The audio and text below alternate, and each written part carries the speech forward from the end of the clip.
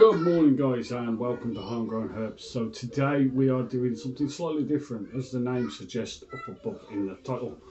We are going to look at sort of when you should be breeding your sandboas, so what sort of age, weight, all that sort of stuff. It is something that I get asked quite a lot, so I thought it was something that I'd bring to the table and see what you guys think. These are just experiences that I've had and the sort of weights and sizes that I do breed from. If you find that you do the things are slightly different, then don't forget comments down below. I'm always happy to take on little bits of information, so that's absolutely fine. Don't forget guys, if you want to see more, you want to subscribe, hit yourself on that notification down below, and don't forget to like the video. Always drop a comment down below. I'd love to speak to you guys. Interaction for me is absolutely paramount, so hope you guys enjoy. Let's get to it. Okay guys, so I will start by showing you what a fully grown adult that's actually breeding, has bred for us for a few years running now, not consecutively but has done in the past for us. So this girl is a beast, to be honest. This is our albino. She's 100% het anery. She has produced some absolutely beautiful albino het aneries, and as you can see, she's nice and thick. She's well on her way. So this girl has produced some absolutely stunning snows. This is part of the butterscotch one, so I'll show you her weight now if I can get her to. This girl does like to have a good roam around, so hoping she'll stay still. So this girl is 764 gram, give or take. She is empty. She's due to be fed, so currently got a male in with her, so she won't be fed until next week, about Tuesday or Wednesday, something like that, I think they're due. So I only feed my adult females when they're this sort of weight, only every 2 weeks, not every week, because I just don't think they need it. So right, that's an adult. As I say, that little girl is feeding and pairing at the moment. She's currently, I think, around 9 years old. That is a rough estimate, because when we had her, she came from an idea, didn't really know the age. Said she was about 5, and we've had her now 4 years, so she'd be about 9 now. Okay, so again, this is one of our to put it, seasoned veterans, and this is our female Dodoma cross girl. This is the girl that threw the absolutely stunning visual looking Dodomas. Obviously we can't class them as visual because they're not Dodoma to Dodoma, but to me they do look absolutely outstanding. So again, girl's very much on her way. Very good thick set on her now.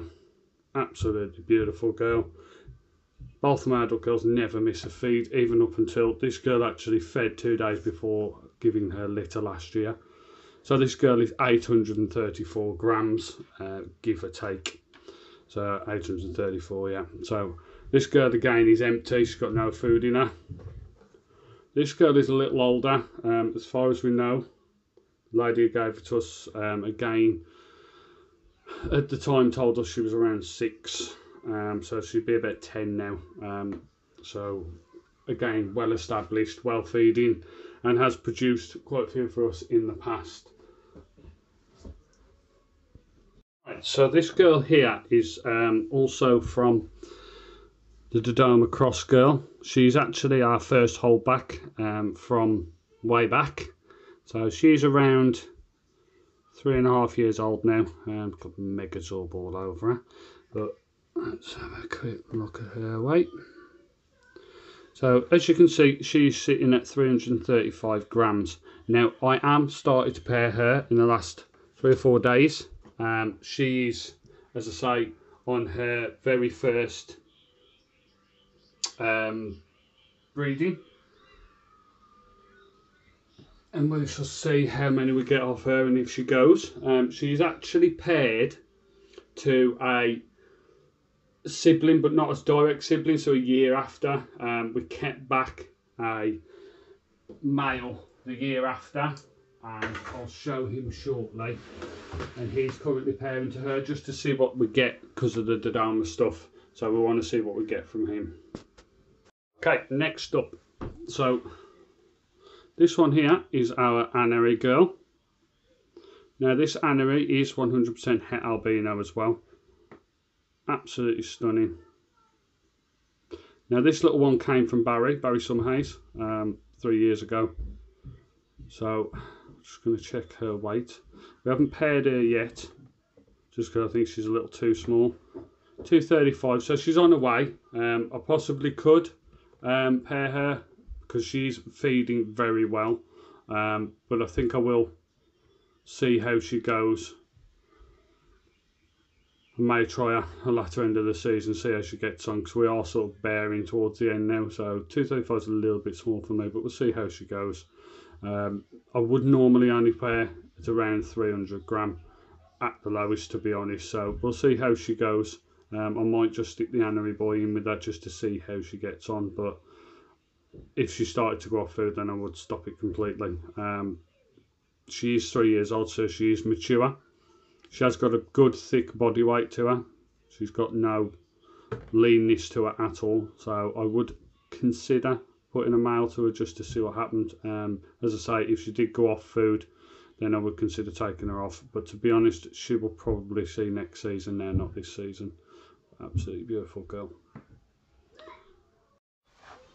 Okay guys, so I just want to show you the difference of a year can make. So this little one here is one of our butterscotch line snows.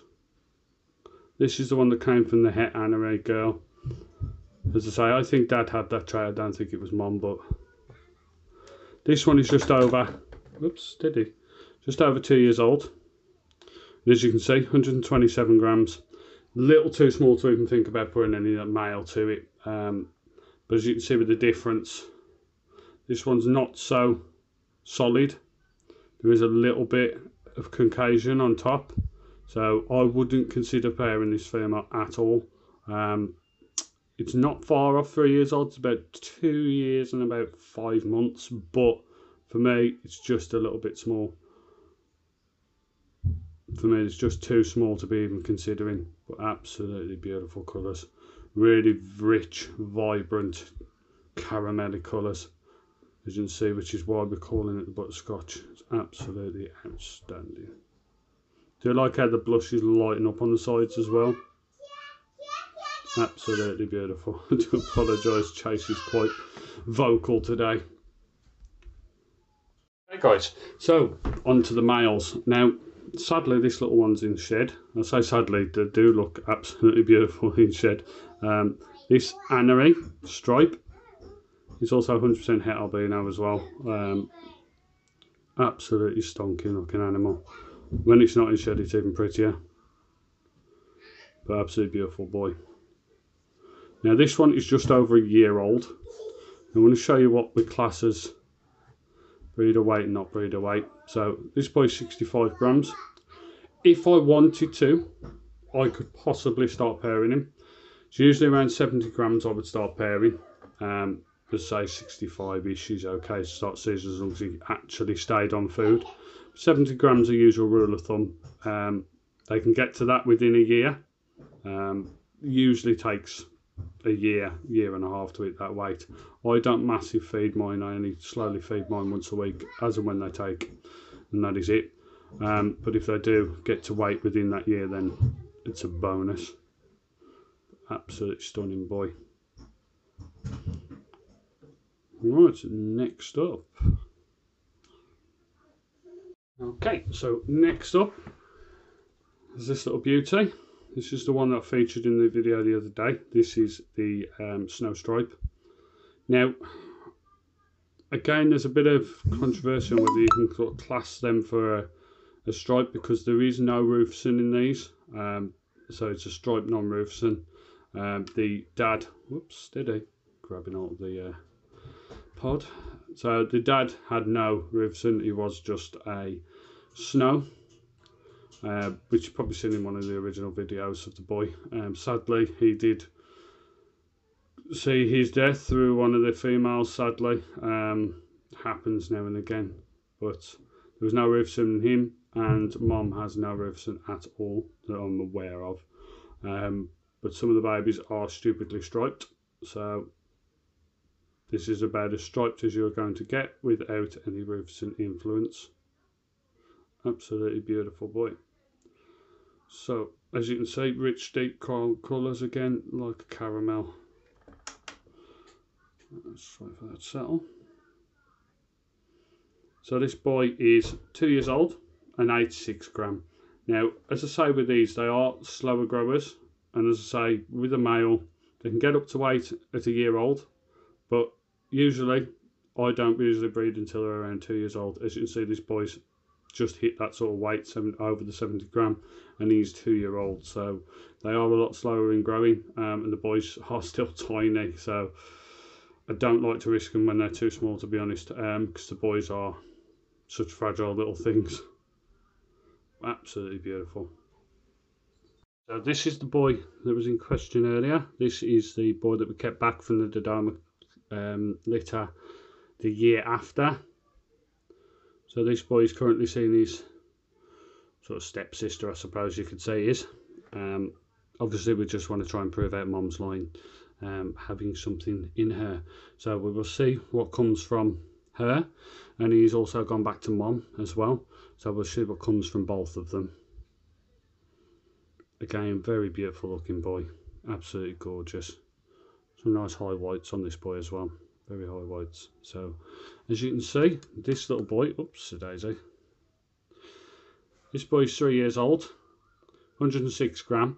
Again, not massive, 3 years old. He is a good feeder, to be fair, but he's just a slow grower. Even though he's a good feeder, he's just a slow grower. So as you can see, the differences in sort of sizes. So even though he's 3 years old, he's still only at 100 gram, whereas 3 years old, when you're looking at like ball pies and stuff like that, you'd expect them to be a lot larger. They are very slow growers, so you have to sort of accept that they're that sort of size. Now I can show you a little bit of difference as well in species with sandboas. So I'll be very careful this girl, because she's very nippy at the moment due to being paired. Now, exception to the rules, this is a rough scale. Now this girl is sitting at 281 gram, and she's actually been paired, simply because rough scales tend to be a little bit smaller in the actual sizes of them. This girl is nearly 4 years old now, so she's actually a lot smaller species than what you'll find with the Kenyans and that. So I do these ones at around 250 grams, and I find they're absolutely fine like that. And I will now show you the size of the male as well.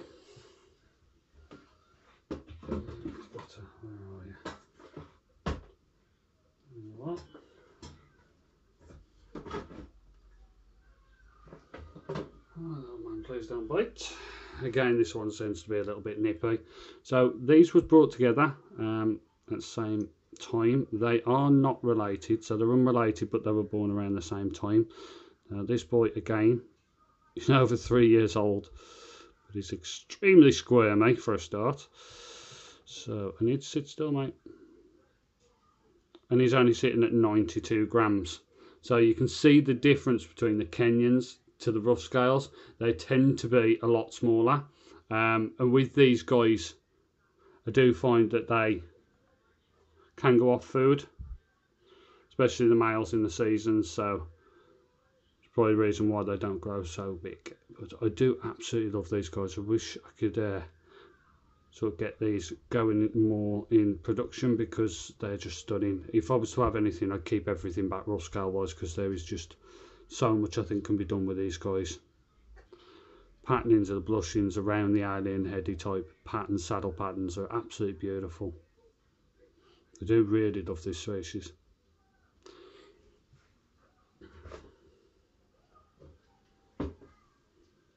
Okay guys, so I hope you enjoyed that segment of the video. It was nice to have something a little different, and it's always nice to inform you guys and give you guys a little bit of information and help you guys forward in your projects. So as a rule of thumb, we'll sort of reiterate, females round about 3 years old and at least 300 gram. Males can typically get away with the very first year.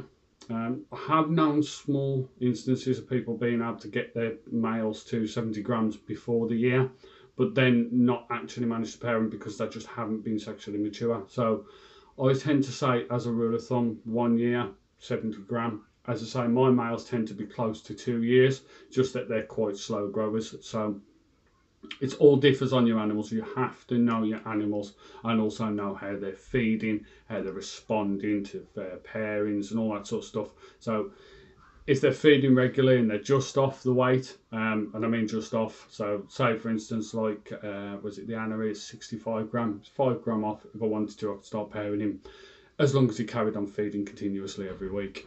If I did find that he went off feed and he started to look a little bit shabby, then I would consider taking him off the food, taking him off the breeding and then banging food back in him and leaving him till the season after. So it's all about knowing your animals. Research is key, as I say. It's not definite. Research will never give you everything. You'll always get hints and tips of other people.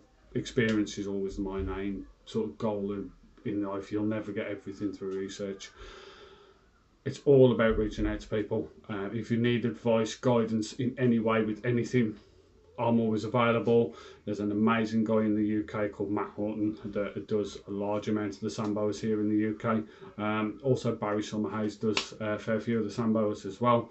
There is a few people up and coming, following my footsteps with me. Tom Goody's going into it now.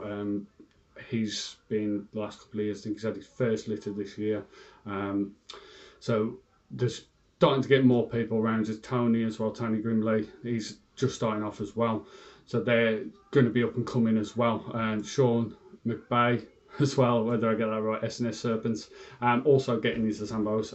So that'll be amazing as well. He's also getting into like rosy boas and stuff like that. So he has an absolutely awesome collection. He also has a YouTube video if you want to jump over and take a look at it. It's well worth a watch. When you're looking for people like major experience, I was always go to the US because obviously a large amount of it is over in the US. Warren Treacher and Warren Treacher's book, the Sandboa book, amazing read. You'll find loads of information, really researching there. Reach out to him as well. There's an amazing guy who's great to talk to, full of knowledge.